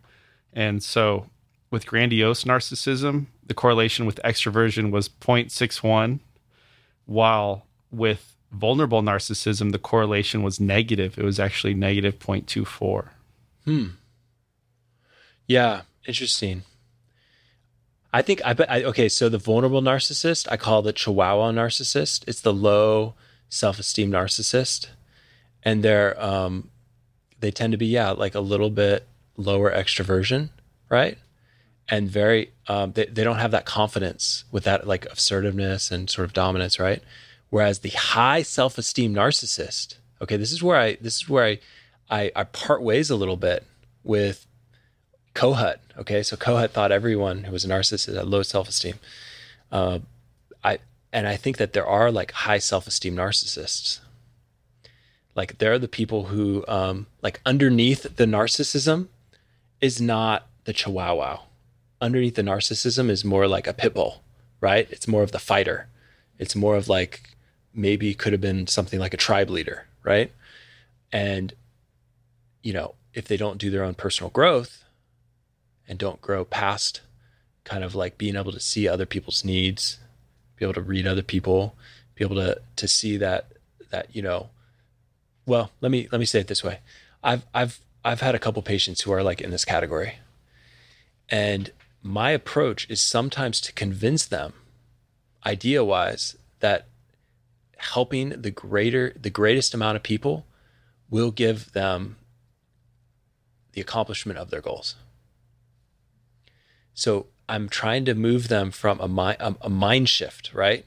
From the mindset of meeting their own needs only is like the end of all goodness, right?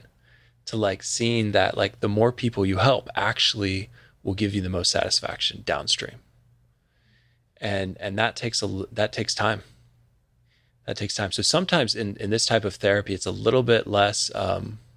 It's a little bit more you're challenging them, and they like to be challenged a little bit. Not too much, but they like to be challenged. If you're too passive, then they just feel like they can walk over you, and they feel like often they're not coming in for therapy initially. They're coming in for benzos. They're coming in for Adderall, right? They're coming in for some sort of like stimulant, something to optimize them, testosterone or something. I don't know. Not patients don't ask me for that, but that's the kind of like mindset, right? Is vulnerable narcissism harder to diagnose? No. I mean, it's not maybe the picture of narcissism that you would have based on pop culture. In pop culture, they call it the covert narcissist often. So it's like the secret narcissist. You know, it's the medical student who's dating someone who has no time to meet their needs, and they demand that their needs are met. And then if they're with someone who's super high trait agreeable, the trait agreeable person thinks to themselves like, oh, should I be just like giving them all their needs and not meeting any of my own psychological needs? So I've seen that even just the last month, you know, not from you guys. Okay. From like, you guys aren't telling me about your relationship, so I don't know about that. Okay. Ryan's like, are you talking about me, man? Single. You're single. Okay. So yeah, the covert narcissist, it's harder for people to recognize. If your dad was a covert narcissist, you may wake up a couple years into a relationship and realize that the person you're dating is a covert narcissist. Dun, dun, dun, right? That's mind-blowing. Okay. Let's keep going. Extraversion and ADHD. So this study by Lowe et al. In 2017 looked at genome-wide analysis of personality traits with 6 genomic loci. And they found that high extroversion specifically had a correlation with ADHD of 0.3. So it wasn't super high, but I think it's still sizable enough to know. And to me, that makes sense because the excitement seeking and the high stimulus seeking, I feel like both kind of go hand in hand between extroversion and ADHD. 100%. And I would say if it's hyperactive ADHD, it's probably even higher. Oh yeah. Than this. It's the inattentive ADHD that might be holding it back not as a little extroverted. But most of the true hyperactive combined type ADHD that I see, they come off very high extroversion, high energy people. If someone seems very depressed, they're probably either the depression is probably the first thing you treat, and that might actually solve their attention issues. Mm-hmm. So keep going. Anything else from the study? The study covered an array of different pathologies. There are more of other psychiatric disorders such as bipolar disorder, major depression, things like that. But they weren't as closely linked to extroversion without other things. Yep. So check out the handout. It'll show you all the details. We'll put the graph in. Let's move on to therapy for maladaptive extroversion. Ryan. I looked at a study from Boucher, 2019. It's a meta-analysis. So they did the study with the intention of finding the association between different personality traits and mental health treatment outcomes. Generally, higher extroversion was associated with favorable outcomes overall. They looked at a few different outcomes.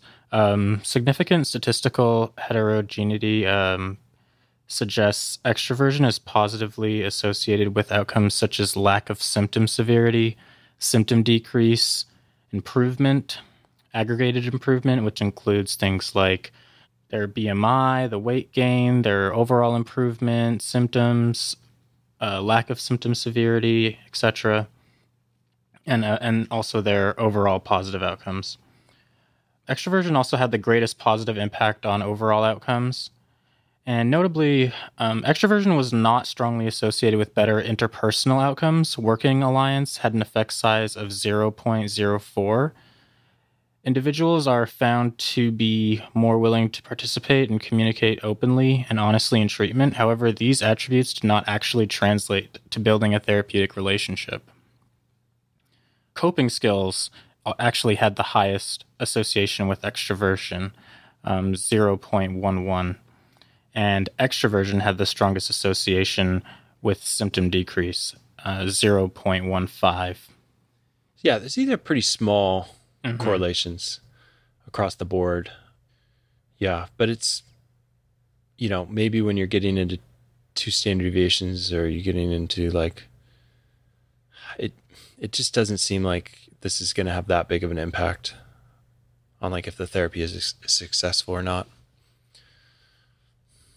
Yeah, they went on to talk about a little bit about patient type, and the correlations were kind of low here as well, but they did find that in the inpatient setting, favorable outcomes were associated with lower levels of extroversion, and in the outpatient setting, it was higher levels of extroversion. Were associated with favorable outcomes. Yeah, so the higher extroversion associated with more favorable outcomes. So once again, that's correlation of 0.11. It's a pretty small correlation. Right. And then also in treatment length, we found that with 4 weeks or less, there was a negative correlation the higher the extroversion. And when you went up to 6 to 11 months, you got a 0.16 correlation with higher extroversion and positive outcomes. Okay. So now we'll move on to talking a little bit about maladaptively high extroversion. I looked at an article from Gore 2011. So some of the things that we expect to see here are exhibitionism. Gregariousness can unfortunately lead to things like attention seeking and inappropriate flirtatiousness, usually in things like histrionic personality disorder. Assertiveness can become pushy, authoritarian in narcissism, and interpersonally dominant in antisocial. And excitement seeking can become reckless and risky. Presnall in 2013 takes us through some things to consider during therapeutic interaction and maladaptively high extroverts. He mentions that patients may present with long-term exhaustion of their interpersonal relationships. This includes suspected infidelity due to consistent pursuit of outside social endeavors causing friction in their romantic relationships. Also, he mentioned to consider the frequent comorbidity of substance use disorder secondary to their excitement-seeking and risky behavior. Their propensity for social interaction could also reinforce their substance use. And in our differential for maladaptively high extroversion, we must distinguish these patients from bipolar disorder. You should be able to appreciate from the history that the patient's frantic energy, thrill-seeking, and interpersonal dominance are not interrupted by periods of withdrawal and low energy, and furthermore, their symptoms will be confined to interpersonal relationships. Interesting. Yeah, I'm thinking from a lot of these things, because of how our society characterizes someone who's more narcissistic, people don't really think histrionic as a category in pop culture. I don't hear that very much, but I hear narcissistic. I think someone who's very high extroversion, may get sort of cast in that sort of picture. Actually, well, how do you know someone's a narcissist? It's your patient's ex partner.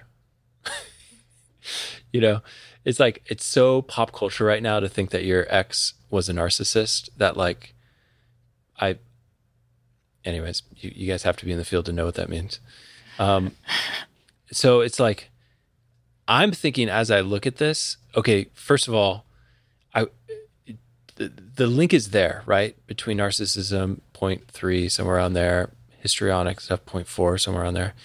But that doesn't mean that you could be extremely extroverted and have meaningful long-term relationships with people because you seek their value intrinsically, right? And you want them to move forward in their domains of life, and irrespective of moving you forward in your domain of life, right? So I define someone as a narcissist if they, in the end, like it's only about them. They're only thinking about their own moving forward. And those people will burn relationships out as time goes on. Someone who's histrionic, like the way that they tell their stories is very sort of excitement oriented. Like I've never seen someone have so many just interesting explosions of interpersonal dramas, except, someone who's really histrionic. And they use that to captivate people and to pull people into the story, right? So they're great storytellers often.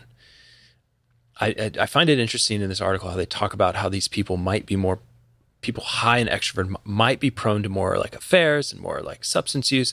Whereas if you look at the link between substance use and extroversion, it's not that strong of a link in the prior paper. So I think what they're sort of aiming at is more of the pathologies that could be associated with extroversion, but not necessarily associated with extroversion. I'm also curious because I'm not sure how the Big Five model takes into account disorders that are not personality disorders, like, ADHD.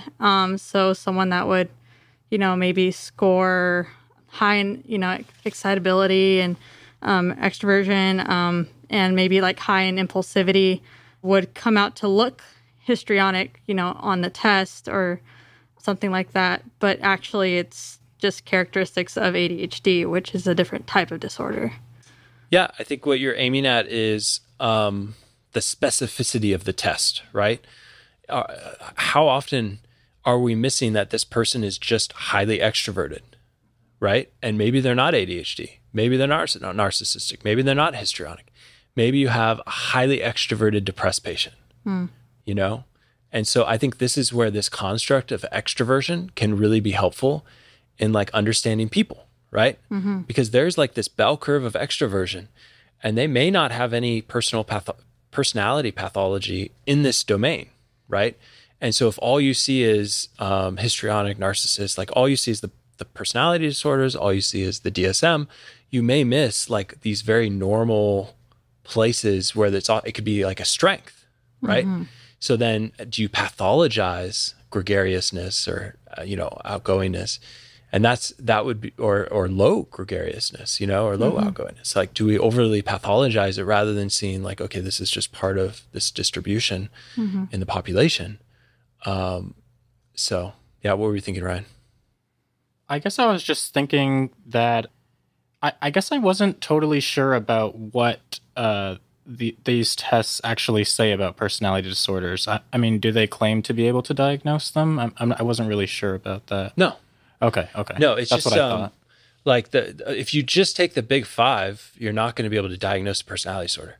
But what the Big Five will tell you, like when in the readout that I got, is like it says like your chance of having borderline personality disorder is really low because people with borderline personality disorder do not, have the types of, personality that you have, right? Or the chance that you would have something like blah, blah, blah would be higher, right? So it does give you that, but it's like, how are those things diagnosed? They're diagnosed by a clinician. Mm-hmm. And if they're diagnosed in research, they're diagnosed usually by the SCID, which is a very detailed personality inventory. So the SCID personality, which when I go through personality disorders in the future, I'll take people through the SCID and show people how it's formally diagnosed in the research, which is really important because then you can look at, how then the studies line up with the gold standard of diagnosis and what that means. But yeah, I would always put it back on the clinician to give a formal diagnosis. In your experience with borderline patients, have you found that they also are good storytellers like the histrionic ones? Sometimes, yeah. The borderline patients can be, especially like you talk to a person who's been dating a person with borderline personality disorder, mm-hmm. and it can be very exciting. The attachment can be almost instantaneous. The passion, right? The person with more of a narcissism may enjoy like almost like a revelry that the person with borderline has.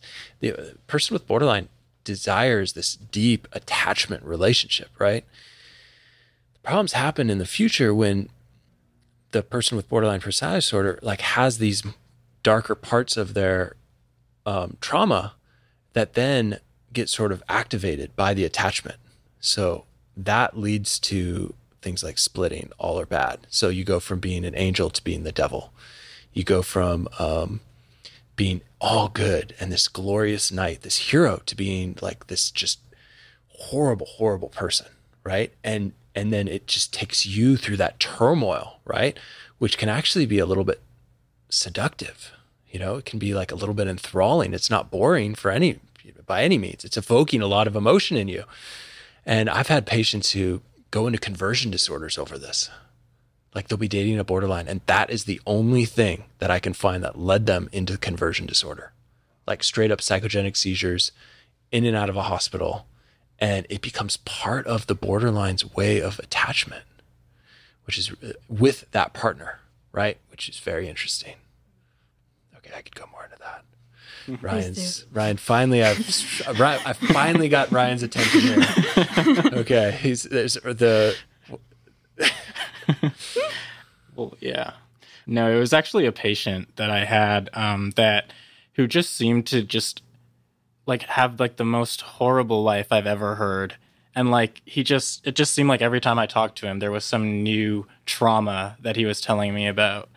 And I was trying to figure out where, like, if it was gamey or where that was coming from. Well, okay, yeah. So you're probably picking up something there, because sometimes people who have been mental healthized, who are borderline, how do they get their attachment needs? By telling the same story over and over again. Do they actually get dissociated while they're telling you the story? Sometimes no. Sometimes they're telling you the story with a little bit of glee. I'll remember this this person who gave a talk about her horrible relationship backgrounds, and she went into gruesome detail in front of this audience of 50 people, and the audience was in this agony. Okay, but I looked up at her at this moment of the audience being in agony, and she was in revelry. She was in absolute bliss because she felt connected to the audience, right? So, yeah, sometimes it's more than more than telling you the story to overcome the story, right? Right. Sometimes it's, this is how I get my attachment needs met. And so what do we do as clinicians then? Okay. What we do is we give attention to real congruent emotion. And so we look for it. And you may not find it for a while. But if you don't give attention to the things that don't evoke in them and in you, therefore, some sort of like congruent experience, then the question is like, where is the congruent experience? And so this is where I go back to, it's either in the artwork, the writing, or the word written, or the words that are coming out. And for some people, it's only the artwork. And so get them to talk about their artwork. And then now they're translating congruent artwork into congruent speech, or get them to write about their artwork. Now it's translating congruent artwork into congruent words. Okay. So I could go on about that. Okay. All right. Yeah. Anything else from this episode that you wanted to point out? Yeah, I thought that he had some good suggestions about interventions for maladaptively high extroversion. He talked about providing frank interpersonal feedback about the thoughts, emotions, and reactions that are elicited by the client's maladaptively extroverted behavior, because usually these patients are egocentric. And this kind of gives the patient a chance to gain some insight into their personal issues. And then they're able to go from individual interpersonal therapy to group interpersonal therapy. And then once they're in that situation, they're able to kind of well, I guess their maladaptive behaviors are kind of drawn out in the group, and it gives them a chance with their newfound insight to sort of practice how to confront those behaviors. Yeah. No, okay, so what he's describing here is someone who's higher in extroversion. He is going to tell them his experience of them, his interpersonal experience of them. So what is actually going on between them in the here and now, he puts words to that. And Yalom talks about this. And then what you would do in a group is you would do like a Yalom interpersonal group therapy as well, where then you would have the group members speak truth to their experience of this person. And the group therapy and the individual therapy is a microcosm for life. So if this guy is pushing the buttons of everyone in the group, you can guarantee that's going on in every domain of their life, right? And so this is where that interpersonal therapy is so rich, because no one gives them that feedback in a safe, empathic way, right? In a way that actually causes growth.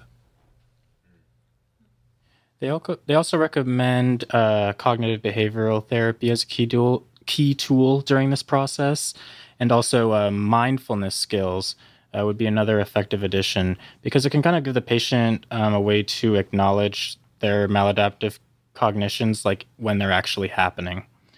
And also behavioral goals of increasing alone time and or refraining from speaking for a proportion of a given interpersonal interaction can be helpful as well. Carl, you were talking about that. Yeah, so that's kind of funny because that's literally a strategy I've used on myself. Okay. Oh man. So this is for maladaptively high extrovert. Okay, that's good. Yeah. I think being the one that gives therapy probably taught me this, taught me this to some degree. It's like you're practicing a meditative stance, listening to someone else over and over again. And you're trying to subvert your own needs, right? Your own sort of desires to the person that you're actually listening to. Okay. Yeah, let's talk about maladaptively low extroversion. What do we do with those? All right. So usually in maladaptively low extroversion, this is like a patient who's a little bit more familiar to clinicians, shy, introverted, kind of loner. They don't really have too many feelings towards the majority of activities and relationships. The things that Presnell suggested for this therapeutic interaction was to consider that they do have an increased lifetime risk for social phobia, major depressive disorder, and schizophrenia. And their prognoses in these can actually be a little bit poorer just due to their lack of social support. As well, they should begin with individual and move into group interpersonal therapy. And this is so that the provider can make a concerted effort to establish trust and alliance with the patient. So they can then discuss group therapy once that's started. And something to note is that during interviews with these patients, you can't assume that these maladaptively low extroverts will volunteer even important information. So sometimes you have to ask more specific questions and not ask as many open-ended ones. Behavioral therapy and skill training are effective therapy modalities in this population. This therapy should be informed by the provider's understanding of the specific deficits in extroversion that are hindering the patient's function, as well as the factors reinforcing them. And in order to obtain that information, you can have the patient undergo a 5-factor model assessment followed by functional behavioral analysis. Interpersonal and behavioral therapies may be supported by pharmacological treatment. This is article Tang et al. 2009.